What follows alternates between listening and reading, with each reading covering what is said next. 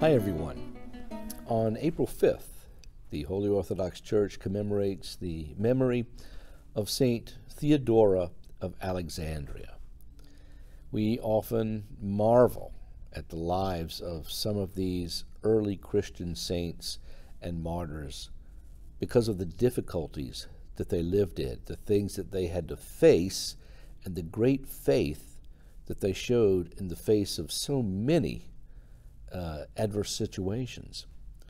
Theodora was not going to be anyone different in this case, because she did live at the end of the 3rd and beginning of the 4th century, at a time when the empire was ruled by two rulers, the infamous Diocletian and Maximian. Now, Theodora, living in Alexandria, was someone who had made her Christian faith known. It was no secret. And so because of this, the governor of Alexandria, Estratios, decided that he was going to arrest her. And he did.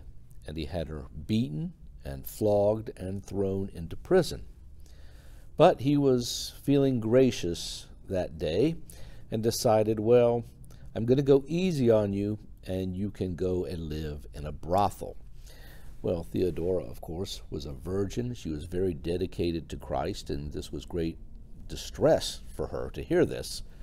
And she wondered how in the world she was going to preserve her virginity in such a situation. And in fact, Estratius even sent 3 youths to the brothel in order to defile her.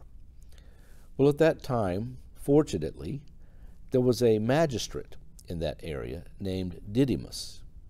Now, Didymus decided that he was going to try and free Theodora in some way.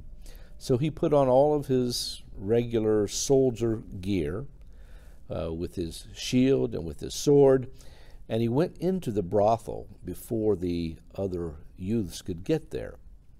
And he saw Theodora sitting there and said, "I'm here to help you, and this is how we're going to do it."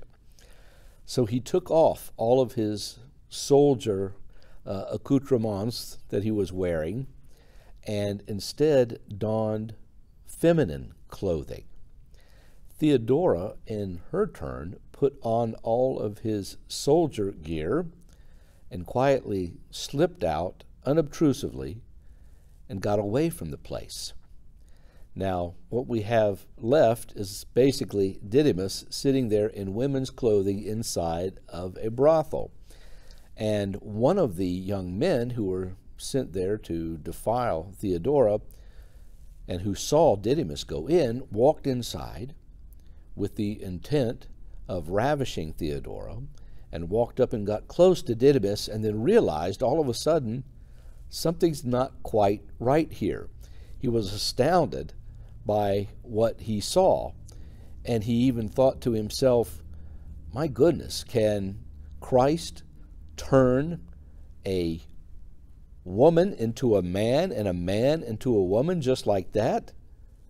In the same way that he turned water into wine? He was shocked by this. No doubt Didymus was somewhat amused by this, but he went and told the youth, listen, and because he was an honorable man, he said, you can report this if you wish. I'm not going to stop you in any way. And the youth did exactly that. He went to the governor and he said exactly what had happened in this imposture that they had worked out.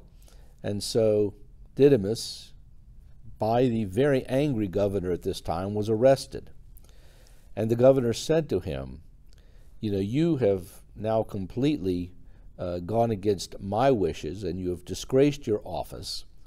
And Didymus said, well, I'm going to receive 2 crowns out of this. The first one is going to be because I was able to help this maiden preserve her virginity. And second of all, because I can confess Christ openly before you, because I am and have been a Christian. Upon hearing this, Estratius ordered that Didymus was to be taken out and decapitated, and then his body thrown into the fire. This is exactly what happened. but there were Christians that were around who were happening to witness his execution, and they were able to rescue parts of his body that were not burned from the fire and kept his holy relics for veneration, as happened so often with the martyrs in that early age. Unfortunately for Theodora, she was also pursued, and they caught her.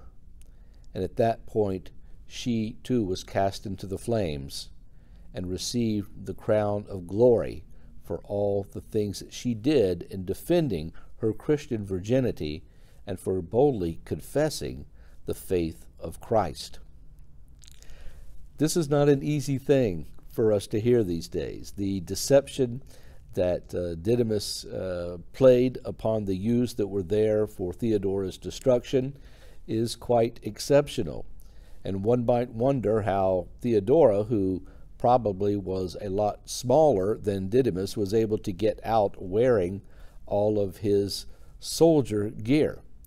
But if you think about it, the youths who were at the brothel were not paying much attention to Didymus when he went in, just acknowledging the fact that they had seen him. Theodora obviously got out another way, and the ruse was enough for her to get to safety. But then Didymus accepted the complications of the fact that he had deceived someone, and he was not going to lie or to cheat or to threaten the youth at all, but simply said, "What you see is what happened, and you can report it," knowing that he was going on to his imminent demise because of this. Theodora, on her part, joined the ranks of so many of the virgin martyrs during that age. Today, we think about virgin martyrs, and it almost seems like an anachronism, because virginity is not held in high regard in our rather hedonistic society. But back then, it was. The idea of being a virgin, of being someone dedicated to Christ, in that they are not going to engage in any sort of pleasures of this world, no matter how enticing they might be, was something that was held in such high regard among Christians. And there are many, many of these women saints who went to their deaths before sacrificing their virginity. Today we should look at the sacrifice made by Saint Theodora in confessing Christ boldly, even though she was at a very young age, and not trying to bring anyone else into the circle of deceit that was surrounding her with the governor and the youths, and yet attained a great deal of holiness by offering up her life for the Lord, who no doubt foresaw that her virtues were going to lead her to such a decision. And we can't discount Didymus either as someone who sought to help a fellow Christian, even though it cost him his own life, because as the Lord said, "Greater love hath no man than this, that he lay down his life